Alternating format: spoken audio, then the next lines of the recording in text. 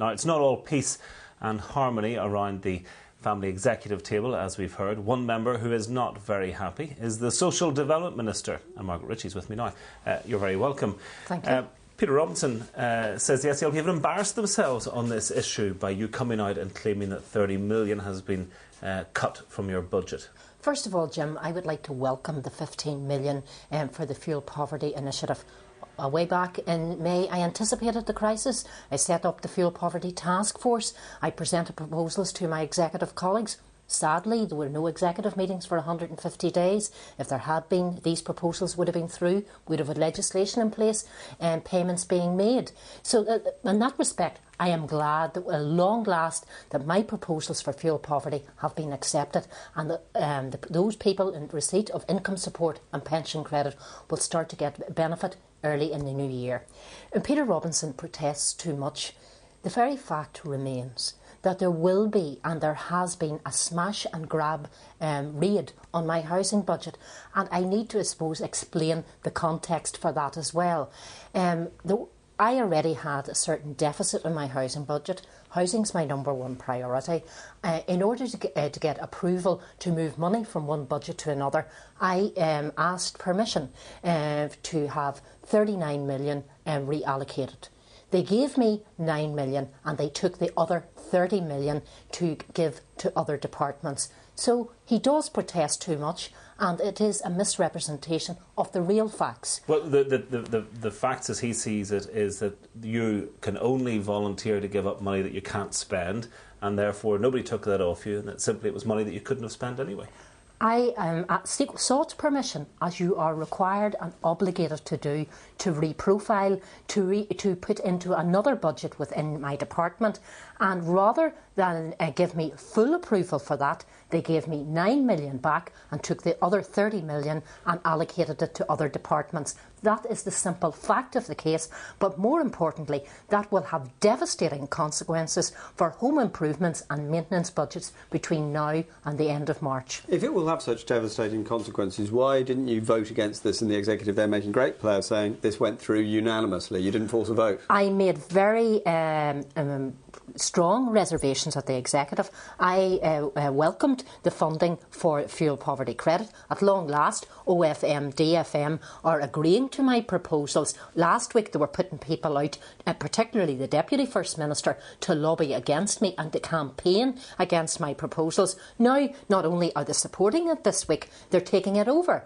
But you asked the other question about housing. I made it very clear at the executive table that I had deep and grave reservations about the heist on the housing budget, and in fact I requested an urgent meeting with the Minister for Finance, which I'm glad that he was able to concede to. But I wanted that meeting prior to him making the statement, which he wasn't able to fulfil. But I want it this week, and I've asked him to do it. There's a job to be done, and I want to be able to continue my battle and my fight within the department for those who are disadvantaged, those who are vulnerable, and above all for those who are going to suffer as a result of not having kitchen improvements carried out or bathroom improvements carried out. Shouldn't you have voted against, though, because it's left us with one version of most of the ministers saying this was unanimously approved? Shouldn't you have voted against it to make clear your unhappiness? I made my unhappiness very, very clear at the executive table, and I indicated my very grave reservations.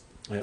Let's just take another clip from earlier in the day, Margaret Ritchie. I'd like to sit with us and respond to this. This was how the Finance Minister, Nigel Dodds, characterised things when he spoke to the Chamber earlier. This is, I believe, not only a help in terms of the education sector, but across a wide number of sectors as well. And the fact that it received the unanimous support of all ministers in the executive this morning seems to me to run counter to some of the comments that we have had here in the Assembly chamber today, but nevertheless doesn't really surprise me in that respect. But I think that at a time when we are tackling some major issues, when we are bringing forward some very positive proposal, it ill behoves any party with a representative in the executive to try to distort the position in a false way, which is actually not only untrue but deeply damaging to their own department and their own minister. Well, Margaret Ritchie, there you are. It's deeply damaging to your department and to you in particular. That is absolute rubbish. I am an executive minister. I believe firmly in fighting and in working for those who are disadvantaged, those who are vulnerable and on the margins of society. And if I see that there has been a raid on my budget, particularly my housing budget, I will very quickly step into the breach to ensure that that budget is rectified, and that's why I sought an immediate meeting, and I did it at the executive meeting. There was no vote or no call for a vote at the executive meeting, but I will continue my work in order to secure that money that has been taken off me. So far as the fuel poverty credit payment is concerned, they say they've actually gone further than you were proposing because they've included pensioners, about 35,000 pensioners. Was that something you just missed out? Well, could I cast everybody's mind back in September when I submitted the proposals on 2 separate occasions to my executive colleagues for their discussion and for their consensus decision-making process. I requested 32 million, which was far in excess. And then whenever I was having discussions with Minister Dodds, he told me there was very little money in the pot and I couldn't possibly get anything like that, and it would be very, very little indeed, if anything. So I brought it back down and made the bid for something like around about 11 million. I have in fact, this afternoon, my department, both Social Security Agency and the department down at the Lighthouse, is inundated with people who are seeking to find out if they can get this fuel poverty credit payment. I welcome that because there is a need for it. And in fact, the other thing that is important is that there, as predicted by my party colleague and leader Mark Durkan last week, I welcome the reduction in electricity prices, because in that original fuel poverty paper, I was asking for collective corporate responsibility by the energy companies and in fact a contribution. Now, whilst it only brings us back a certain distance, and I agree with Eleanor Gill this morning, more needs to be done. And I'm glad about the fuel poverty credit payment, and I just wonder and want to see it delivered as quickly as possible. And I asked my executive colleagues to ensure that there was no clawback in the legislative process, that needed to go through the Executive, the Social Development Committee and the Assembly as quickly as possible through accelerated passage. There must be no delays on the part of the Executive and the Assembly in ensuring that this money gets out on the ground. OK, Margaret Ritchie, I'm sure we haven't heard the last of it, but thanks very much indeed.